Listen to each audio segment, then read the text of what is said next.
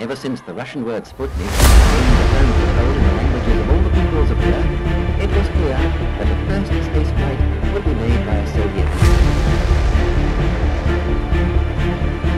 Who would be the man to accomplish this unprecedented exploit? Here's a Soviet man who was trained by the visual school, a technical school, and the Air Force.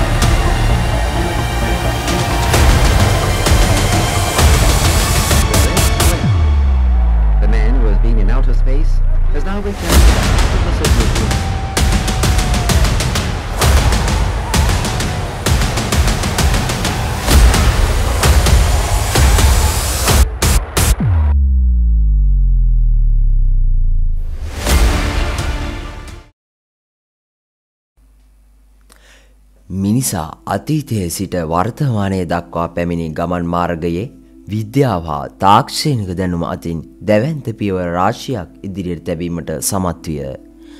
අද අප ජීවත් වන ලෝකයේ දෙස බලන විට ඒ බව ඔප්පු කිරීමෙහිලා අන් කිසිදු සාක්ෂියක් අවශ්‍ය වන්නේ නැත. එදා සිට අද දක්වා මිනිසා දියුණු වෙමින් ආ ගමන් මගේ ලබාගත් දැවැන්ත ජයග්‍රහණයක් ලෙස අභ්‍යවකාශ තරණය හඳුන්වා දිය හැකිය. අප ජීවත් වන ලෝකයෙන් පිටතට මිනිස් වර්ගයාගේ නාමය රැගෙන යාමෙහිලා යෝධ පියවරක් ලැබූ ඒ අපූර්ව මිනිසා පිළිබඳ අතීතාවර්ජනයයි මේ. රුසියාවේ මොස්කව් නුවර සිට සැතපුම් 100ක් පමණ නැගෙනහිරින් පිහිටි ස්මොලන්ස් ගට්ස් නම් පළාතේ ජීවත් වූ වඩුකාර්මික ශිල්පියෙකු වන ඇලෙක්සි ඉවකෝවිච් ගගාරින් සහ අන්නා තිමොෆොය වුණා නම් කිරිදොවන්නේකට දාව 1934 මාර්තු 9 වන දින යූරි ඇලෙක්ෂයවිච් ගගාරින් උපත ලැබිය. 1940 මුල් භාගයේ සෝවියට් දේශය ඇතුළු ලෝ ප්‍රධාන රටවල් අතර පැවති දෙවන ලෝක යුද්ධ තත්ත්වයක් සමග ගගාරින්ගේ පියා සෝවියට් හමුදාවට බැඳුණි. කුඩා ගගාරින් ඇතුළු අන්පවුලේ පිරිස අසල්වාසීන් සමග තම ජීවිත ආරක්ෂාව උදෙසා ජීවත් වූ ගම්බින් අතහැර ගියහ. යුද්ධය අවසන් වීමෙන් පසුව ලුබර්ට්සි නැමැති කර්මාන්ත නගරයට පැමිණි ගගාරින්ට ඒ ආසන්නයේ පිහිටි ටුෂිරෝ නම් ගුවන් තොටුපොළ සහ එහි වසරක් පාසා පවත්වනු ලබන ගුවන් යානා පෙළපාලි දක්නට ලැබිණි. එය ඔහුට අජටාකාශ ගමන් පිළිබඳ තම සිතෙහි දැඩි උනන්දුවක් ඇති කිරීමට හේතුවක් විය. උසස් ගණිතය සහ භෞතික විද්‍යාව පදනම් කරගෙන වැඩිදුර අධ්‍යාපනයේ හැදෑරූ ගගාරින් ගගන යානා සමාජයකට බැදී ගුවන් යානා පැදවීම හැදෑරිය. 1955 වර්ෂයේදී ඒ පිළිබඳ ප්‍රථම උපාධිය හිමි කරගත් ඔහු සෝවියට් ගුවන් හමුදාවට බැදී ඔරෙන්බර්ග් නම් ශිල්පායතනයෙන් 1957 වර්ෂයේදී ගෞරව උපාධිය හිමි කරගත්තේය. 1957 වර්ෂයේදී වැලෙන්ටිනා ඉවනෝවා මැතිණිය සමග විවාහ දිවියටද පත්විය. 19 වන සියවස අවසානයේදී රුසියානු ජාතික විද්‍යාඥයෙකු වූ කොන්ස්ටන්ටීන් සියල්කෝව්ස්කි අනාවැකියක් පළ කර තිබුණේ නොබෝ කාලයකින්ම මිනිසා අභ්‍යවකාශය ජය ගන්නා බවයි. නමුත් මෙම අනාගත වාක්‍ය රුසියානයන් සැබෑ කරනු ඇතැයි එදා බොහෝ දෙනා නොසිතන්නට ඇත. 1957 වර්ෂයේ ඔක්තෝබර් මාස 4 වන දින ප්‍රථම වරට කෘත්‍රිම ග්‍රහයෙකු ලෝකේ වටා ගමන් කර වූ රුසියාව ජීවීන්ට අභ්‍යවකාශගත විය හැකි බව සනාථ කිරීමට උත්සාහ කළහ. 1957 වර්ෂයේ නොවැම්බර් 3 වන දින ස්පුට්නික් 2 නම් යානයෙන් ලයිකා නම් බැල්ල අභ්‍යවකාශගත කර ඒ බව සනාථ කිරීමට ඔහු සමත් විය. 1961 වර්ෂය වන විට ප්‍රථම වරට මිනිසෙකු අභ්‍යවකාශගත කිරීමට රුසියාව සැලසුම් කර තිබුණි. ඒ සඳහා පුහුණු වීම වලින් පසු අවසානයේ තෝරාගත් දෙදෙනා අතරට ඒ වන විට සෝවියට් හමුදාවේ මේජර්වරයෙකු වූ යූරි ගගාරින්ද ඇතුළත් විය.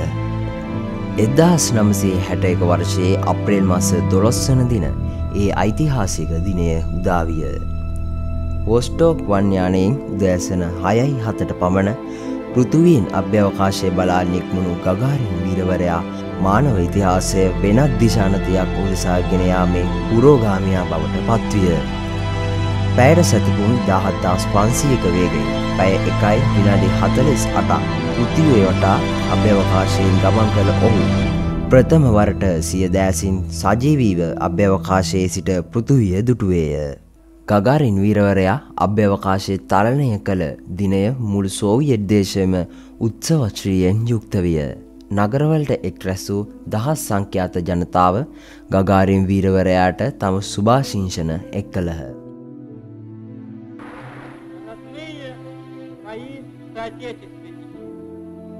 My dear fellow countrymen, dear Nikita Sergeyevich, comrades, leaders of the party and government,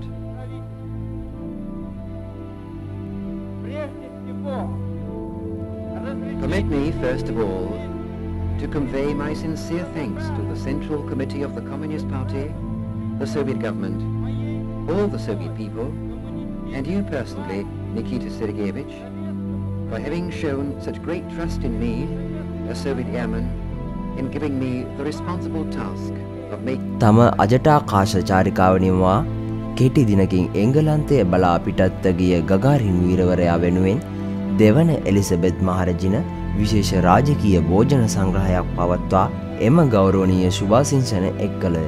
ඔහු සිදු කරන ලද ලෝක සංචාරයේදී 1961 වර්ෂයේ දෙසැම්බර් මාස 7 වන දින ශ්‍රී ලංකාවට පැමිණියේ ලාංකික ජනයාගේ මහත් හරසර මැද්දේය.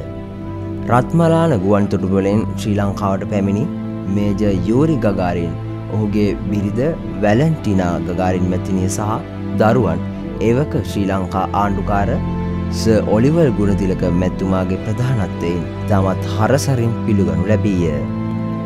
එවකට ශ්‍රී ලංකා අග්‍රාමාත්‍ය වූ සිරිමාවෝ බණ්ඩාර නායක මැතිණිය විසින් අරලියගහ මන්දිරයේදී ගගාරින් යුවළ වෙනුවෙන් ප්‍රිය සංഭാෂණයක්ද පැවැත්විය. දෙසැම්බර් 8 වන දින සිට 10 වන දින දක්වා පානදුර කළුතර පසු කරමින් තංගල්ල දක්වාත් ඉන්පසු හොරගොල්ල බණ්ඩාරනායක සමාධිය මහනුවර මාතලේ කුරුණෑගල දක්වාත් අනුරාධපුරය පසු කරමින් යාපනය දක්වාත් සංචාරය කර ඇත. මෙම සෑම නගරයකදීම ගගාරින් වීරවරයා වෙනුවෙන් තිබී ඇත්තේ පෙර රාජ්‍ය නායකයෙකුටවත් නොතිබූ අන්දමේ පිළිගැනීමකි. විද්‍යාලංකාර විශ්වවිද්‍යාලය ලෙස හැඳින්වූ වත්මන් කැලණිය විශ්වවිද්‍යාලයේ සංචාරය කළ ගගාරින් වීරවරයා ඉන්පසු තම ගමනාන්තය බවට පත් කරගත්තේ ඔබ අප කවුරුත් රැඳී සිටින මේ පින්වත් සීවලි මැදි විදුහල් භූමියයි. දිනෙන් දින ලෝකයේ දියුණු වුණු විද්‍යාව විෂයක් වශයෙන් පාසල තුළ ප්‍රචලිත කිරීමෙහිලා ඒවන විටත් ශ්‍රී ලංකාව තුළ පියවරගෙන තිබුණි. සිසුන් හා ගුරුවරුන් අතර විද්‍යා විෂය කෙරෙහි පවතින උනන්දුව වැඩි කිරීමට ගගාරින් වීරවරයාගේ මෙම සංචාරය යොදා ගැනීම එවක අධ්‍යාපන අමාත්‍ය බදියුදීන් මහමුද් මහතාගේ මූලික පරමාර්ථය විය.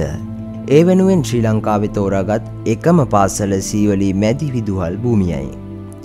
එදා 1961 වර්ෂයේ දෙසැම්බර් මාස 11 වන දින සීවලි මධ්‍ය විද්‍යාලීය භූමිය තුල ගගාරින් වීරවරයා වෙනුවෙන් නැටුම් ගැයුම් ආදී විවිධාංග රාශියක් සූදානම් කර තිබුණි. රත්නපුර ෆර්ගසන් උසස් බාලිකා විද්‍යාලය කරවිට මධ්‍ය විද්‍යාල වලින් දැරියන් දෙදෙනා බැගින්ද ගගාරින් වීරවරයා වෙනුවෙන් පිළිගැනීමේ ගීත සඳහා කැඳවා තිබුණි. එවක සීවලි මධ්‍ය විද්‍යාලයේ විදුහල්පති වූ DDP සමරවීර මැතිතුමාගේ අධීක්ෂණය යටතේ ගගාරින් වීරවරයා වෙනුවෙන් මෙම උත්සවය ඉතාමත් උත්කර්ෂවත් අන්දමින් විද්‍යාල පරිශ්‍රය තුළ පැවැත්වීය. මේජර් යූරි ගගාරින් වීරවරයා සහ ඔහුගේ බිරිඳ වැලන්ටිනා ගගාරින් මැතිණිය 1961 වර්ෂයේ දෙසැම්බර් මාස 11 වන දින කොස්ගොන්න විශේෂයට අයත් ශාකයක් සීවලේ මැදි විදුහල් පරිශ්‍රයේ රෝපණය කළේ ඔවුන්ගේ අනුස්මරණීය සංචාරයේ සිහිවටනයක් වශයෙනි. ශාක විද්‍යාත්මක වර්ගීකරණයට අනුව ආටෝකාපස් ලොකෝකී ලෙස හඳුන්වන මෙම ශාකය වසර 61ක් පුරා දැවැන්ත වෘක්ෂයක් ලෙස එම ඓතිහාසික සංචාරයේ අනුස්මරණීය මතකයක් වශයෙන් අප පාසල තුළ අදටත් වැඩි පවතී. මේජර් යූරි ගගාරින් වීරවරයා සහ ඔහුගේ බිරිඳ වැලන්ටිනා ගගාරින් මැදිනිය 1961 වර්ෂයේ දෙසැම්බර් මාස 11 වන දින මෙම ශාකය සීවලි මැදි විදුහල් පරිශ්‍රයේ රෝපණය කළේ ඔවුන්ගේ අනුස්මරණීය සංචාරයේ සිහිවටනයක් වශයෙනි.